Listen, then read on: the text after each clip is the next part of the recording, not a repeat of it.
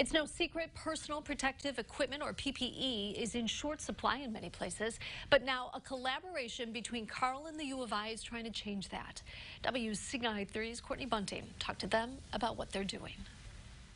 Researchers at the U of I are working together to develop PPE equipment that will protect people working on the front lines. They're teaming up with Carl Health Team to roll out this equipment. Their goal is to design products that are easy and cheap to make, while still providing protection to those wearing them. Their first design to launch is a face shield. We wanted to make them, of course, as useful as possible, and understanding that the part that might get exposed would be the shield covering, but the actual headband, or the piece that connects to the head, ideally wouldn't get exposed. So the design was created so that the actual headband is reusable, but then the shield component, you can throw it away.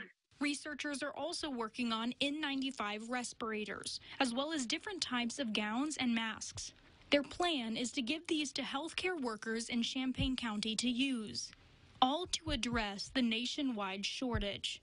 Testing on the face shields will start this week. The other equipment is still in the developing stages. Reporting in Urbana, Courtney Bunting, WCIA3, your local news leader.